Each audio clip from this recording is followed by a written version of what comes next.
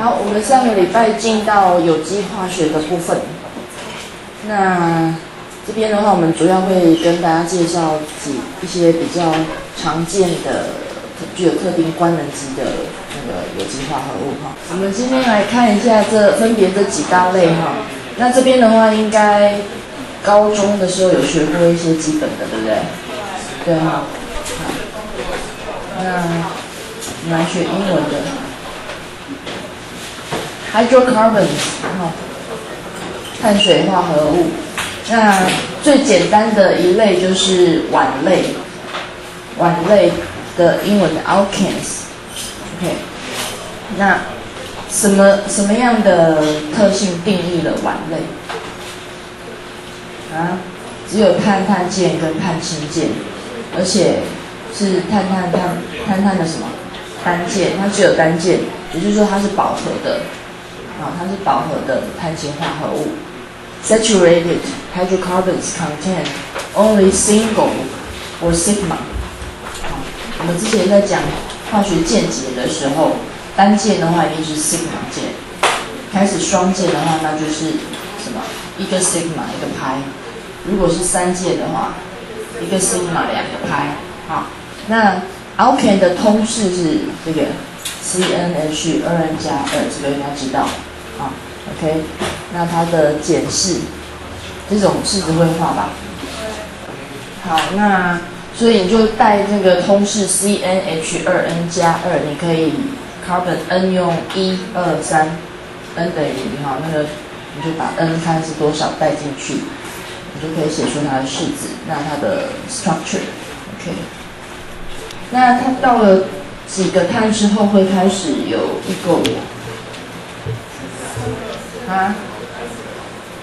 3的会不会有异构物？不会，因为它要开始有分叉的话，至少是要4个以上。OK， 所以这是正丁烷。这个嘞，异丁烷戊的话嘞，正戊烷、异戊烷、辛戊烷。OK， 好，那自首这个以前背过嘛？以前就是上礼拜。那个 alkane 它的英文的名字，它分成自首，然后它的 parent 就是它的那个字根，然后字尾。OK， 那通常它的字尾是用 ane， 那么你就看它是哪一种哈。那这个是甲烷、乙胺、methane、ethane、propane、butane。至少前面这10个你要把它背起来，尤其是 methane 是常见的 ，methane、ethane 这些还有 propane、butane、pane。那5之后的话，就是以前你们背过那个字首，对，数目的字首 ，penta、hexa、hepta、octa、nona 这个，这些 octa， decane。然后这边这个比较少见比较少用到 undecane、dodecane。那么它的异构物 structures with the same molecular formula but different arrangement of atoms。好，这个是戊烷的异构物，它有3种正、异、辛这3种戊烷。好，那这种是属于 constitutional isomers。我们以前有提过 isomer 有几种。isomer 也可以怎么分？组成的异构物、光学的异构物、镜像的异构物。那这种是属于组成上的异构物。或者是结构异构物。那通常你的结构越复杂，当然它可能的异构物会越多。戊烷的时候才只有3个，但是10个碳的时候就变75个你看15个碳已经马上变成4000多个，各式各样的排列组合。20个碳的时候已经到了这个36万多个异构物，可能的异构物。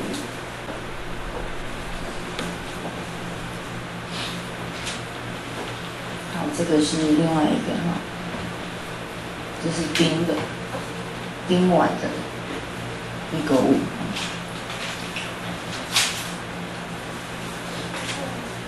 正的跟不是正的烷类，它差别在哪？直链的就是正的，那只要开始有分支的，就不是正的，就是异的，或者是其他的名称。等一下会来看命名它的系统。这是戊烷的这3个 ，pentane。那前面有一个 N 表示什么意思？正的，normal 正常的 N 好。然后这个呢，这个就是它等一下我们会介绍的命名系统了，因为它有分支了嘛。分支那我们就看最长链，当做它们主轴，看有几个。然后呢，那个支链的话就变成是这个的，看是在哪一个碳上面的取代基。所以像这个，它变成最长链是哪一个？1、2、3、4，这是最长链，所以是4个碳，4个碳它的骨架就变成是 butane。那么另外这个分支出去的呢，就变成是一个甲基的取代。那我们要去 denote 它是在第几个碳上面的甲基取代。那个数目是怎么算？从小的到大，从小的到大的还是大的到小？小的啦，从小的开始。所以在这个上面，这个碳上面有一个甲基，那它是从这边算来是第2个碳上面，好，所以是2。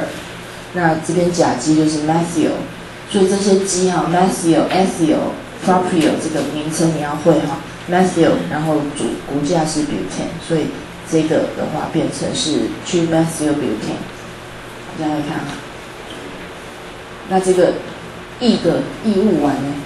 异戊烷的名称2,2-dimethyl propane， 因为变成主架是什么？3个碳了。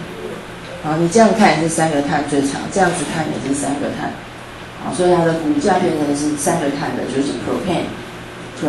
那有2个甲基，对不对？2个甲基，所以是 dimethyl。di 是2个的意思嘛？好，记得哈。dimethyl， 那分别这2个 methyl 在哪里？在哪一个碳上？都是在第2个碳，所以是2,2-dimethyl propane。这个字认不认得 ？alkyl， 这个要记，这个要认识。alkyl 是烷基，烷基。Name for an alkane when it is a component of larger molecule， 它的很大的时候，它这边比如说一个很大的取代基，那统称就是 alkyl。所以有的时候用一个 R 表示，用烷基用 R， 那它的英文 alkyl group。比如说甲烷，那你就是把字尾的 ane 去掉，换成 yl 就变成它的形容词。好 ，methyl、ethyl。本来是 methane 嘛，把那 ane 去掉，换成 yl 就变 methyl。乙烷的话是 ethane， 把 ane 去掉，换成 yl 就是 ethyl。好，那一样，以此类推 ，propane 换去掉 ane 换成 yl 就是 propyl。我们就是这个表，这个 ane 的，你看哈，它那个 alkane。N 的 normal 的 alkane 都是 ane 当做字首，然后这样子一个系统下来。那如果说变成它变成是一个基的话，这就是变成去掉 ane 改成 yl。所以有时候会看到这个甲基，或者是看到这个，有没有看过这个 Me 的 Me 是 Me 吗？不是哈。Me 是哪一个新的元素？不是哈，那个是 methyl 的缩写。好，还有 ET 也是哈，ET 它是 ethyl 的缩写。不是外星人的 ET。好 ，PR propyl 这样哈 ，butyl， 尤其这2个最常见，用 MEET 的这个。好，那其他你可以看一下，比较一下哈，都是去掉 ane 改成 yl。就是变成它的形容词。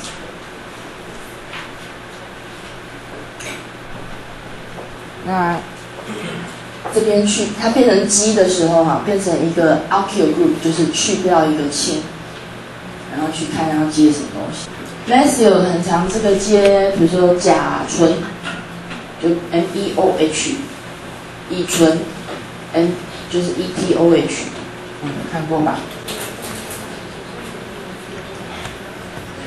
这个是甲醇，然后 ETOH 乙醇。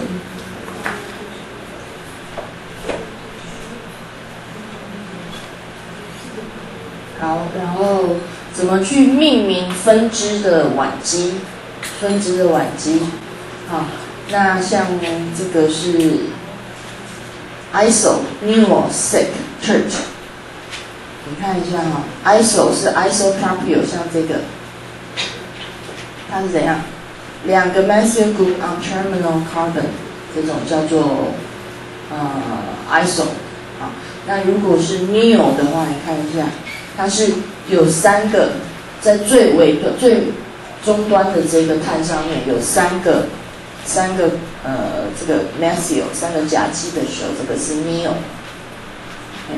然后这边呢 sec 是什么 ？attached carbon also connected to other carbon， 它这个有另外再接了2个 carbon 的时候 ，attached carbon。Attached carbon also connect to 2 other carbon atom 的时候，这个好像这个很少见到。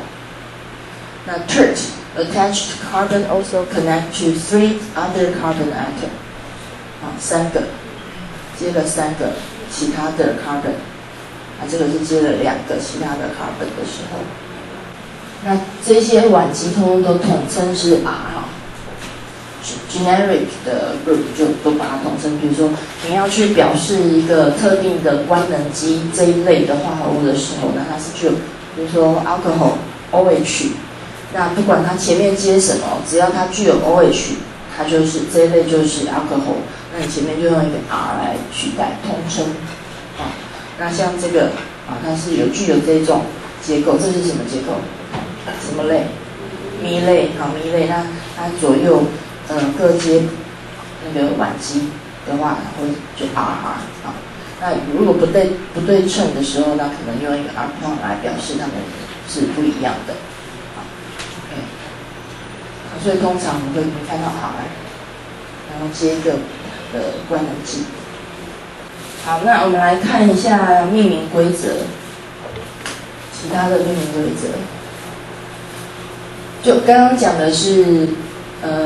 饱和的时候，你可能去 ANE， 然后接什么东西。那其他的话，我们有一些规则哈。Branch chain alkanes are named by following rules， 有下面这些规则。第一个，你去选有分支的时候，选最长链。好，刚刚讲的 ，choose the longest continuous chain of carbon atom which gives the basic name or stem， 给它一个基本的结构。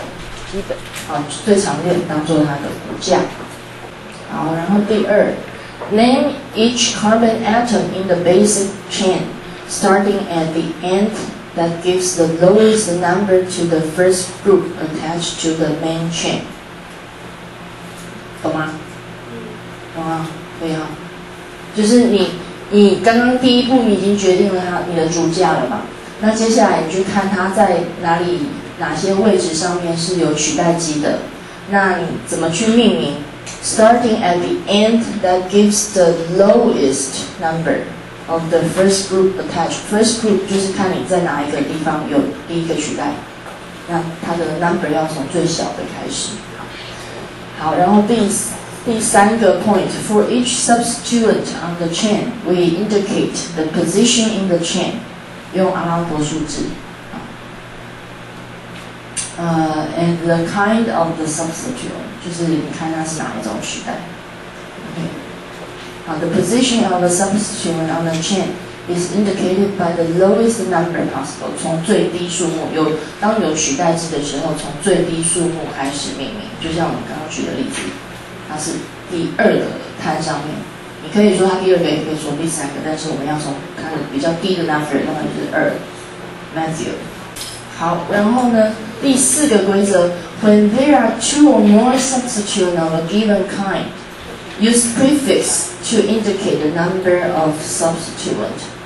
好，那你就看有几个，如果是有两个或以上都是同一种取代基的时候，像刚刚我们举了一个那个例子 ，2,2-dimethyl，2,2 dimethyl， 那就是你看它有几个，它如果有2个，你就前面要加一个 di。如果有3个是同一种取代基的时候，就 tri 或 tetra penta。好，这个 OK。那所以 CCl4 4氯甲烷怎么命名？tetra 你就变成它碳上面的4个氢如果都被氯取代 ，tetrachloromethane， 就是氯它变成取代物的时候 chloro， 但是它骨架是一个 methane 的骨架，那就是 tetrachloromethane 4氯甲烷这样，所以它有取代基的。有超过2个或以上的时候呢，你就是要前面要加上它的数目啊。好，然后去标出它的位置。OK， 第5点 ，the combined substituent numbers and names serves as a prefix for the basic hydrocarbon name， 就是它的数目，它在第几个碳上面发生了取代。第6 ，separate numbers from numbers by commas， 就是你那个，比如说22，你前面中间用逗点，22，然后 dimethyl，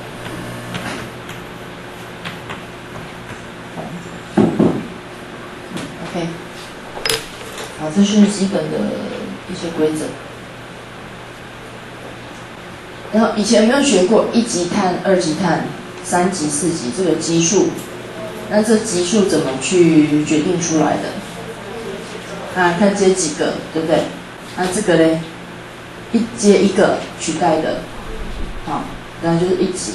那如果它有接2个取代的话，表示它这边也是接跟碳接嘛，然后看它接后面接什么东西，2级、3级。如果4个都被取代，4级 ，OK。好，那一样，比如说其他类，醇类除了它最基本，它一定要有 OH。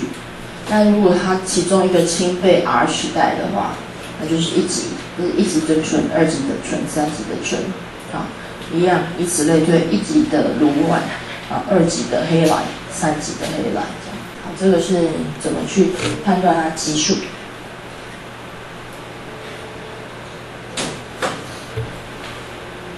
所以这个是综合刚刚以上的几点哈，你再回顾一次。第一个，找出最长链，然后第二个 ，number the atom in the main chain beginning at the nearest to a branch， 就是你去选数目要最小，好，然后 identify and number the substituent。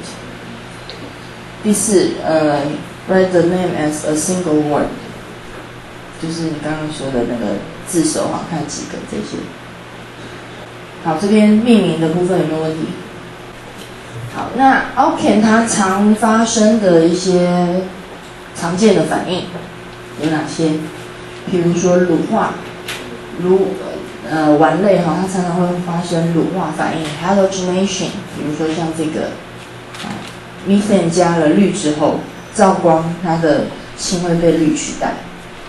那你这个继续一直发生的话，它可以一个一个被取代，最后它有可能有4个氢都可以被取代的。那烷类呢，当然燃烧是一个很常见的反应，加 O2， 那这个平衡式大家应该都会写，这是很常见的。好，那烷类它的特色哈，刚刚说的只有碳氮方跟碳氢、碳氮键跟碳氢键，非常的 stable。那没有其他的官能基，对不对？它只有碳氮键跟碳氢键而已。然后因为 stable 的关系，所以通常是不是非常的有活性，不是非常具有活性啊。Generally 是 unreactive， 但是还是很容易发生这些反应。Applications of alkanes， 比如说它可以拿来当做能源，甲烷它占了75%的世界世界上75%的天然气，那个沼气，它主要就是甲烷。Parts of other molecules， 这个好像各式各样应用可以当做 wax lipids。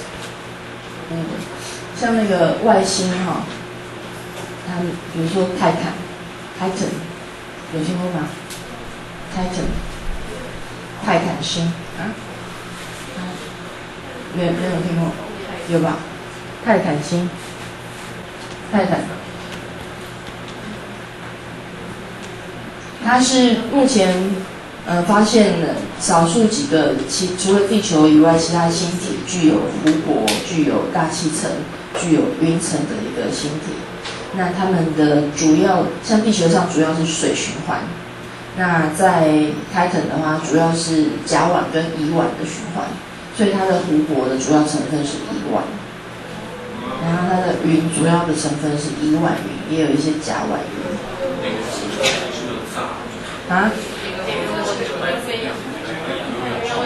没有氧气啊，它主要成分是氮气，跟地球有一点像，但是又很不一样。它大部分的那个大气层主要成分是氮气，占了比地球还高。地球的氮气占多少？78%。那在开城的话，它的氮气占了96%，90%几。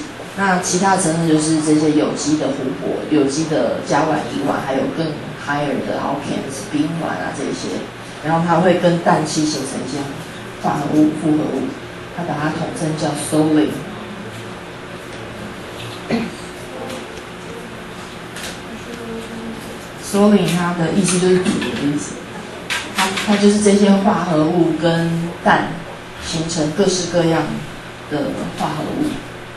所以烷类不只有地球才出现啊，外星球也有。那这边刚刚说那个烷类它会有异构物，那像这种的话，一点我们来看一下，这以前有没有看过？这是什么？乙烷。你们有没有看过这种键？这个表示什么？前后。有些人上次有同学问，所以可能同学没有看过这个用这样子实线的跟虚的，然后这样子其实表示它的空间上面往前或往后的那个空间上面的关系哪一个是往前？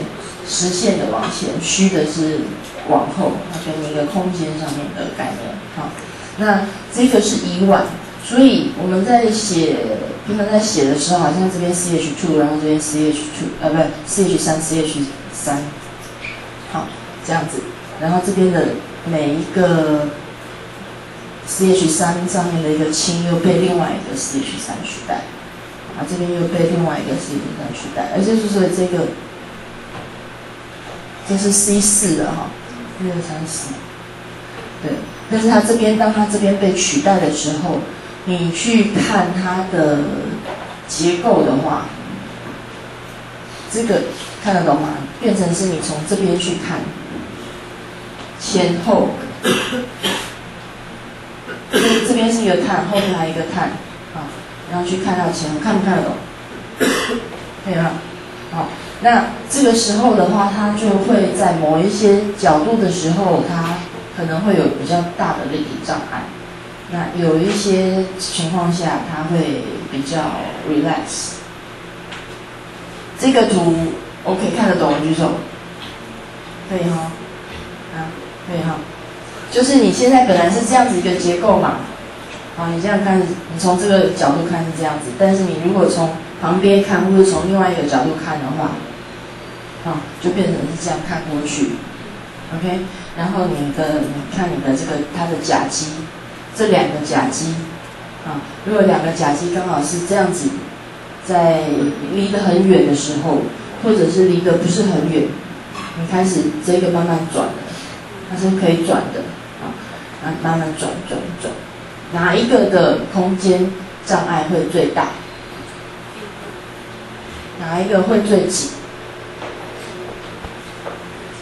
？CH3 比较大坨嘛，氢比较小嘛。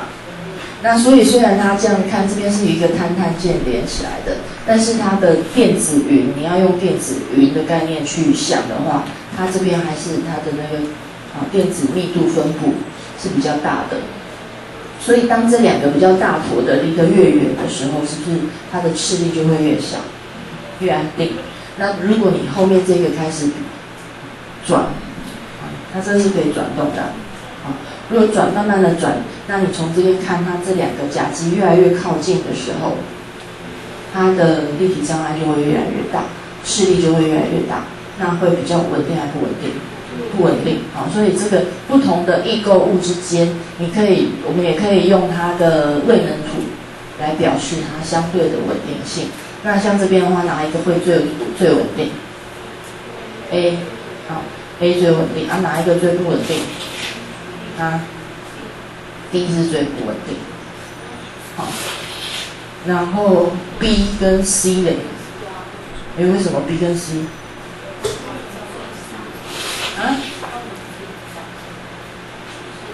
这个我们要看一下 C， 看起来 C 它有掉下来，它的稳定性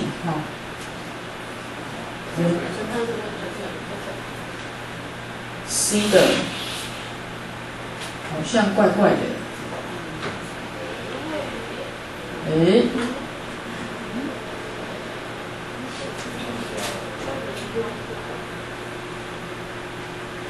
从实验，他们这个当然是从实验上面去看啊，但是 B 跟 C 这边的话，应该是有其他特殊的原因，就造成 C 这个反而又变得稳定了，比 B 跟 B 的比起来。这个我们来去 check 一下，它的跟它的 torsion angle 是 torsion 扭力，它的扭力有关系。那碗类还有一种，如果是环碗的，就是它的头跟尾的碳就接起来的，变成一个环状，用环碗类。那环碗类的英文叫 cycloalkanes。cycloalkane 的通式是什么 ？CnH2n， 因为它两个氢，因为它最后第一个碳跟最后一个碳要圈起来嘛，那所以这个就必须要 sacrifice 掉两个氢，所以这个是cyclopentane 最简单的环烷是哪一种？几个碳？3个环丙烷 C3H6 环丙烷可以把它圈起来，最小需要3个碳。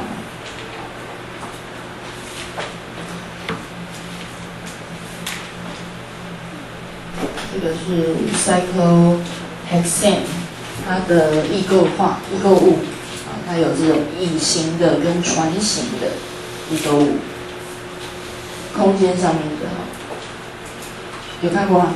有吗？那这个我们通常在討論它的这个结构是一样的，只有空间上面它的整个构型，一个是像这样子，像一个椅子的形状的，还有一个是这种船形的，它的分子间作用力会不一样。分子间作用力，比如说像这边的话，这两个氢之间就会互相排斥的比较厉害。所以通常异构物的话，会有一些是结构上面比较稳定，另外一个比较可能因为斥力比较高的关系，它会处于一个在位能比较高的情况下。好，那再来看，刚刚看到的是饱和，那不饱和的话呢，烯类跟缺类。好，那烯类的话是上次教大家怎么念的 alkene， 另外那个 alkene， 重音不太一样，拼法不一样。那烯类当然它也有可能是环烯类，然后缺类环缺类然后这个 aromatic hydrocarbon 是芳香族的，它是有那种双键、碳碳双键、碳碳单键。好，来看一下 alkenes 烯类，它主要是含了碳碳双键的，所以它的通式是 CnH2n。好，那最简单的烯类是乙烯，乙烯。烯类它的混成回率是属于哪一种 ？sp2 的sp2。那所以 sp2 它的特征是什么？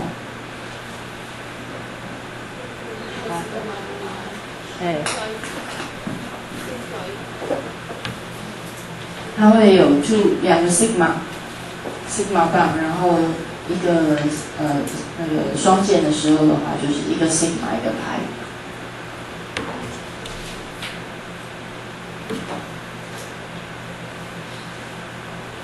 好，那命名规则嘞，跟 alkane 这边的有一些一样，但是也有不一样的地方。它的字尾刚刚烷类饱和的时候是 ane， 那变成烯类的时候，它的字尾变成 ene， ene。好，那其他的规则。它还是一样选最长链含有碳碳双键的最长链当做它的主要的骨架，然后其他规则跟刚刚的烷类很像，你就看在这样子的含有烯类的主要骨架之内，它的取代基在哪里，然后有几个取代基，它的取代基的位置在哪里？像这个 polyene 是什么？多烯类，就是一个 compound 里面，它可能不只有一个地方有碳碳双键，它可能有好几个地方，常常发生，比如说双烯类的，乙二烯那种有两个烯类的，两个烯的这种 ，contain 2 or more double bonds per molecule， 每一个分子当中出现了2个以上的碳碳双键的时候。那这时候的话，就要 indicate the number 有几个碳碳双键，你就要把它写在字首上面。好 ，diene 这边应该有空的吧 ？diene 是有2个 ，triene 是3个，这中间要有一个 space， 它这个triene。或者是 diene， 它就是含有这个是2个，或者是那3个。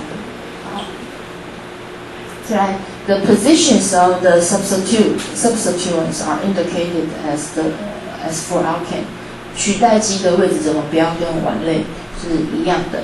好，然后 the position of the carbon double bond 就碳碳双键，就是从最小的 number 开始标。OK。它的位置从最小的标，来举例子，从例子来看会更清楚一些哈。像这个你怎么去命名？几个碳？1、2、3、4、5、6，它是6的，然后它是烯类嘛，因为它含有这个碳碳双键，几个碳碳双键？2个，所以你要先把它的骨架先确认，它是一个双烯类，所以是diene。那因为它是6个碳，所以是 hexadiene。OK， 那这个 hexadiene 既然有2个烯，你要把它的烯所在的位置标出来。那根据我们刚刚说的规则，要从数目最大最小，数目最小的标，所以它的第一个是不是就出现在这个位置上？第2个呢？所以在第一个碳上面就有所以是1，然后3，所以你要标1、3的位置上的 hexadiene， 这样清楚吗？那如果是一个3烯类呢？3烯，那它的骨架是一个 triene， 那因为一样是6个碳的，所以 hexatriene。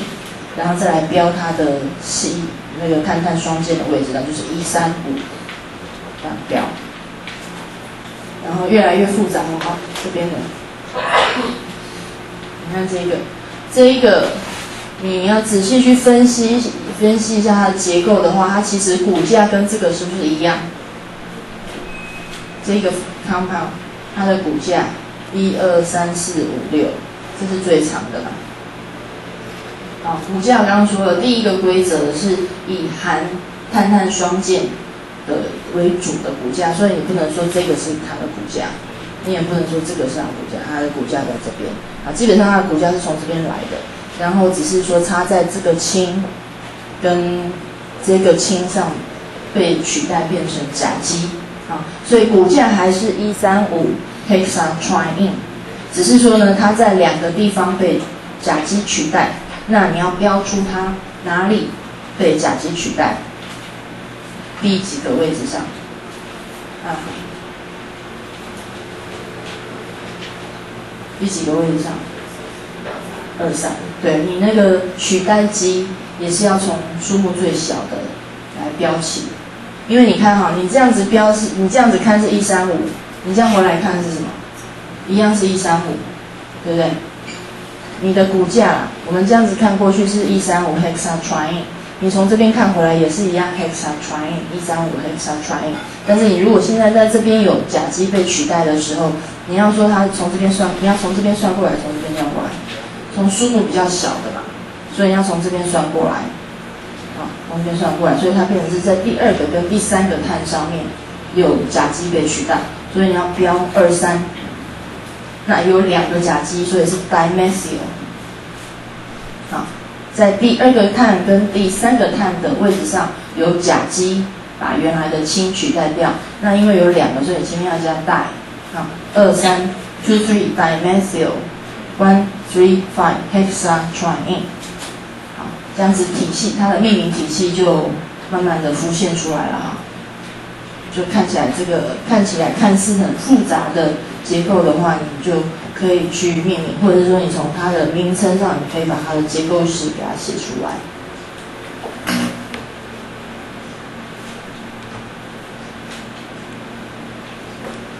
好，